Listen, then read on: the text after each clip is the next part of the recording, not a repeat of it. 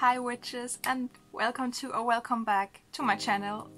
It has been some time and I really want to update you guys, and I want to start like posting regularly again, possibly every week, one video or something. But first, I I did the same thing with my first ever YouTube channel. It's a German channel, a few days ago. And I start off with a I'm back video and what to expect and the situation and explaining some things since I've been away. This one is going to be like a little bit less complex, I think. Not less complex, but like easier for me to remember, because on the other channel the last time I uploaded was something around 2016 or 17, so yeah. I don't know where to start because I have no clue where I left off. I plan on making this account right now, for now, into follow my life kind of deal. And I'll give you like an idea of what my life is, because it's not good. I'm actually very emotional at the moment, so yeah. Sometimes I'm hyper, sometimes I'm very down. It depends on the day. Starting off from a perspective of like where this channel came from. I have relapsed badly into my eating disorder. What is there to say? I won't go into too much detail, to be honest. I'll probably show you once in a while what I eat, what I buy, whatever. Yeah. I am about to finish therapy after many years because my insurance won't pay anymore. And I will have to like get some paperwork done so that I can skip the 2-year pause phase that we have to do after you come from like a youth therapist and switch to an adult therapist here in Germany. For those who don't know, I live in Germany on the border to Denmark. Hi. I can say that I speak German, Danish, English, and I learn French at the moment. On-off kind of deal, but yeah. Anyway. It's going to be hard to convince the insurance to skip these 2 years of break, and it's going to be hard to find a therapist with my diagnosis. At the end of my therapy, when I finish it, I will be officially diagnosed with the dissociative identity disorder. Right now, I am diagnosed with other specified dissociative disorder, but we all know it's DID and not OSDD. I hope I got that right. Other specified disorder. I think, yeah. Whatever. This diagnosis I got back in 2017 because of an incident that I had in the clinic where it was very obvious to everyone that I have DID, but like they didn't want to like, you know, fully diagnose me back then. But now, when I finish my therapy, after, let me count, 7 or 8 years I think, I will officially be diagnosed. My diagnoses include like my basic diagnoses that I agree with and that are like my oldest official ones are like recurring depression, medium to severe episodes, because it's chronic. So I have a chronic depression, but it's just reoccurring. And usually it's like a medium to severe one, but I sometimes get into like just a medium, just a medium one, or like a severe one. I'm diagnosed with PTSD, post-traumatic stress disorder. I'm diagnosed with atypical anorexia nervosa.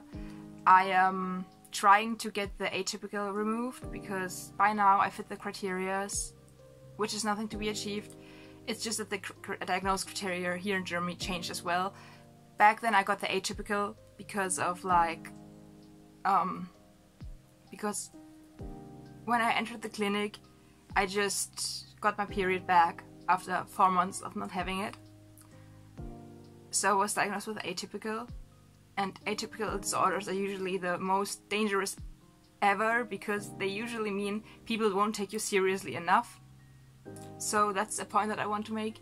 I'm diagnosed with BPD, so borderline personality disorder. And is there something I forgot? BPD, depression, DID. Yeah, I just got diagnosed with this one specific panic disorder that I can't put my fingers on. I also got another disorder that I won't mention here because it's wrong. I'm working on to get it removed. I'm working on getting like other diagnoses that I was diagnosed with like verbally, but it was never written down, so I have to go to specialists to get them diagnosed. One of them is the ASPD, the antisocial personality disorder. I am on the spectrum of like, in the area of like a psychopath, not a sociopath. So yeah, a medium psychopath from what last tests have been done on me years back. And on the autism spectrum, I'm definitely autistic, but it's not official yet. I'm diagnosed by a retired, by now she's retired, a retired psychiatrist. She said it's very likely and that we don't need to put it down because nobody cares. She was a little bit crazy. So like she was like, nobody cares about written down diagnosis. Well, institutions and whatever like people do, we need things on paper because if you're mentally ill, people tend to not believe you. So yeah, you could say I'm self-diagnosed, even though I have like backup from several doctors and whatever who said yes, it's definitely there. And I have like, I was tested on different things, ADHD and autism things when I was younger, but it was disregarded because I'm born female, so like, you know, I'm still identifying as non-binary, but I'm waiting for a certain law to be passed so that it's easier for me to get my non-binary status and like get my name legally changed to Liana. By the way, for the people who don't know me, hi, I'm Liana. Although that's the body's name, like I said, I have DID, so a lot of traumatic stuff happened. A lot. There's some medical things going on, like I suffered 2 heart attacks, one last year at the end of the year, one this year, and due to a very, very highly traumatic situation at the end of May this year, it's the 19th of July today, my system got kinda wrecked, and my DID system got kinda wrecked, and also I suffered the broken heart syndrome, which is, it might sound like romantic or whatever, it is not, it's terrible. And it almost killed me. The previous host, Nyx, I don't think you know them, maybe you know them from like a few ASMR videos, which I will probably upload once in a while because people like them. So if you have any ideas for ASMR videos, just leave them down below and I will like look through them and maybe do them. Yeah. Apart from that, like, we had Liana as a host, then came Lee, then came Nyx, and now I'm here. So I will introduce myself now. I'm Dawn. I'm the host of the DID system that you're seeing right now. Currently we are going by the nameless canvas flock as a system name, and the body's name we go by Liana. And yeah, I don't know if there's much to say about me. Maybe I will do like Meet the Altar, some kind of thing. Maybe I will do like 2 videos per week or something at some point. I don't know that yet. I will try to do 1 video a week because I have 2 other channels, technically 3, where I will be uploading things. I'm trying to work on like a channel where I can upload, like, I have the channel already, but still, food diaries. I haven't uploaded a video yet though. I think the mail is coming. That makes me anxious, really anxious, sorry. Just a second. Sorry about that, the mail's just leaving right now. It just makes me really anxious if people could hear me in my own apartment. Yes, it's my own apartment, but yeah. I don't know where I left off. Oh, my other channels, like I'm setting up like a food channel kind of deal. What I eat, like, you know, but I'm currently uploading on 2 separate German channels videos.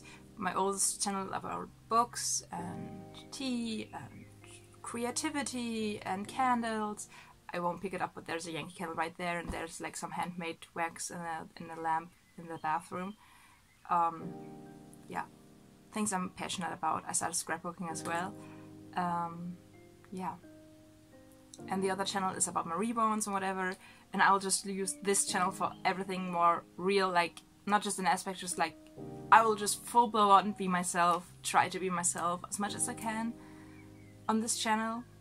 I know there are people from way back, from the times where I uploaded what I eat in the days, and there are people like who have known me throughout my recovery phases, and even friends of mine that I found during this. Like if some of you watch this, know that I love you guys. Yeah.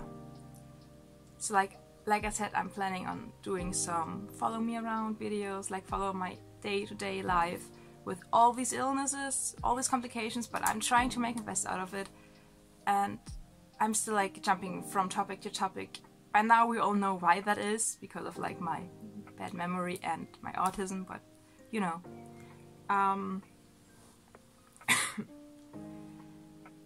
Yeah, I will probably like do some Meet the Altar videos, and yeah. I just need a moment to collect myself, I'm sorry. It's so strange for me to be like filming in English again, but it feels so much more natural.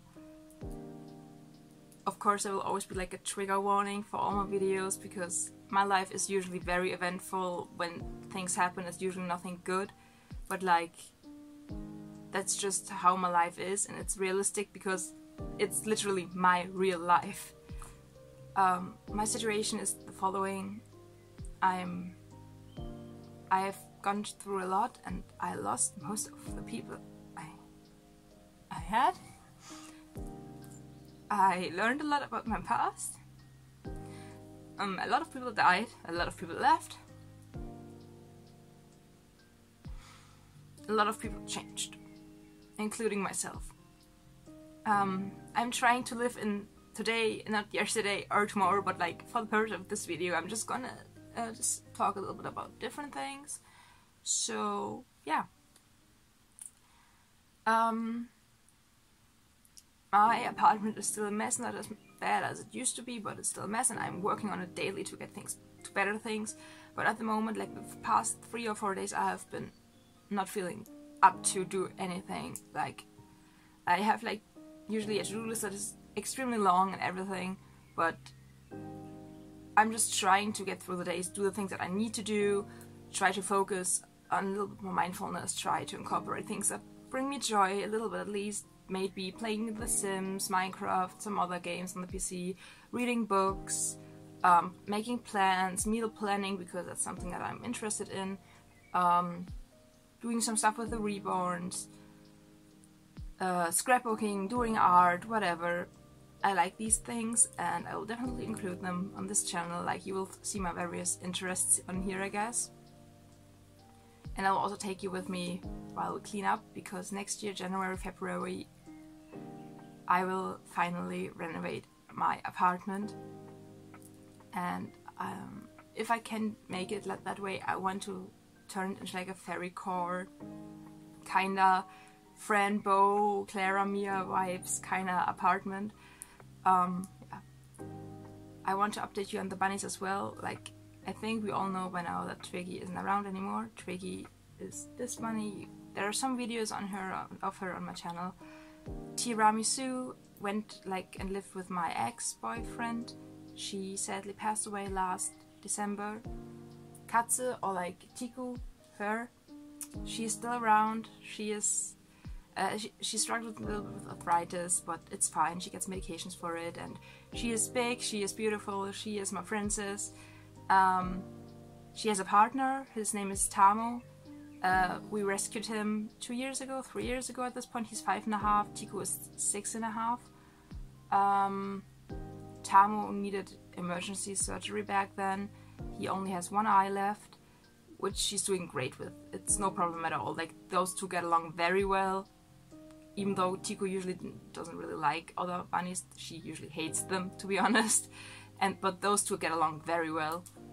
But Tamo has had like a lot of medical issues lately, so like the vet bills have been very expensive. So that's a thing. I'll take you with me through my life as a vegetarian as well, and as someone who struggles with buy addiction or shopping addiction. And yeah, as someone who now knows that I shouldn't have trusted certain people because certain people put me into debt, sometimes my own decisions, but also other people. And yeah, also trigger warning for the next part. I'm going to talk about something very, very triggering in the sense of abuse and sexual stuff, so feel free to skip out or like skip a few seconds, moments ahead. Yeah, in the year of last year, I think it was last year, was it last year? I think so, 2022, in the start of the year we got assaulted and R-worded. We didn't know at that time, but like later we found out it broke 2 of our ribs, and then my back then fiance left because they fell in love with someone else, and the situation was just not good, so they wanted to leave as soon as possible. Yeah, now we are very close. I love them a lot. I think they love me a lot too, but I can't really experience when people love me, so I'm like, I guess they say it. They'll probably watch this video, so like I'm like, you know. I lived with a roommate for some time who destroyed a lot of things, who's also the person who put me in a lot of debt, and now I'm struggling to survive. I'm struggling with food, I'm struggling with the loss of like people that meant the world to me. And yes, I did move while having broken ribs. We found out sometime later.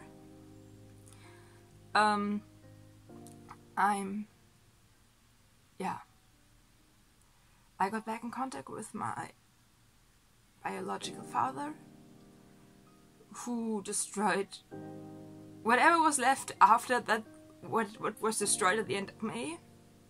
So you can imagine what happened. And yeah, a lot of things are going on. This channel will be me and the altars. I say a lot, I'm sorry for that. But I want to be honest and open. I want to document my journey, because maybe it's going to help someone. I don't struggle with it, my doctors struggle with it. Like, I take a lot of medications and they don't know what to put me on. And currently I take a lot of medications for pain because something that they don't know where the pain is coming from, so they say like I came up with it, but I get very strong painkillers to even get out of bed in the morning because I can't move, because I feel that old physically, even though I as an altar, I'm 16 years old, but the body feels like 80, maybe 90, something like that. So I get painkillers, I get downers, so like, you know, anxiety medications and sleep medications, and they're still like not sure what to put me on, and I don't trust any of them because they all like say things that don't really make sense and they don't listen to me, and just all the trauma, the medical trauma that I've had as a child came back up. I also remember most of what happened to me as a child, and let's just say my family is just, I technically shouldn't be in contact with them, but that's easier said than done. And yeah,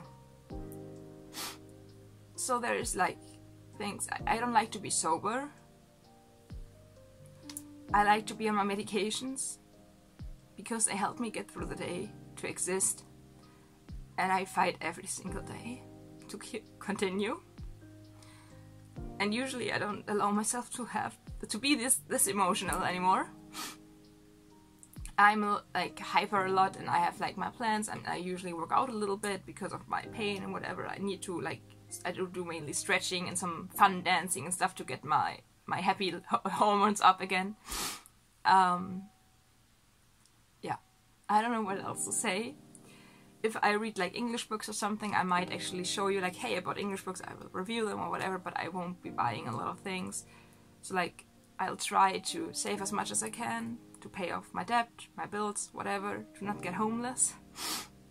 And yeah, I hope you guys will, I don't know, support me in my journey, or maybe feel supported by knowing that there's someone out there who is struggling as well, and that you're not alone with certain things, and that certain illnesses don't mean that you're like the spawn of Satan or whatever, what society makes you out to be, or what doctors make you out to be. You are not. It doesn't matter what kind of illness it is. It just matters what you are, like, how you take it on and how it affects you. Like, of course, like, some illnesses will affect you more than others, and I struggle a lot with, like, you know, the psychopath part, or, like, I don't call it antisocial personality disorder when I think about it myself, so, like, I call it my psychopath brain. I struggle a lot to, like, keep it under wrap, as well as my borderline brain, which are parts of me. But I know that I have to keep it under wrap, but I can't always. Like, sometimes I will get loud, and I will unreasonably be, like, angry or something, or upset. And sometimes I will be like, I am the most confident person in the world because you all suck, kind of deal. But I try to keep things at a more healthy range, but it's a live and you learn experience kind of deal. And I'm not the devil for it, even though people want to make it out to be. Yeah. I don't think that there's much else to say. I'm looking forward for more, like, light-hearted videos. This one will be an 18+ age-restricted video, of course, because of the topics in here. And yeah, I hope to see you guys in another video. I will be working on, like, intros, outros, whatever, later at a point where I'm mentally in a place where I can do that. So, like, I want my videos to become more aesthetic, because it's a goal of mine to healthily, or maybe not so healthy, I don't know, romanticize my life a little bit more, to feel more content with myself and with my life and with my apartment. And that's my main goal, like, to get things done. It's so important to me. So, yeah. See you guys next time. Bye, witches!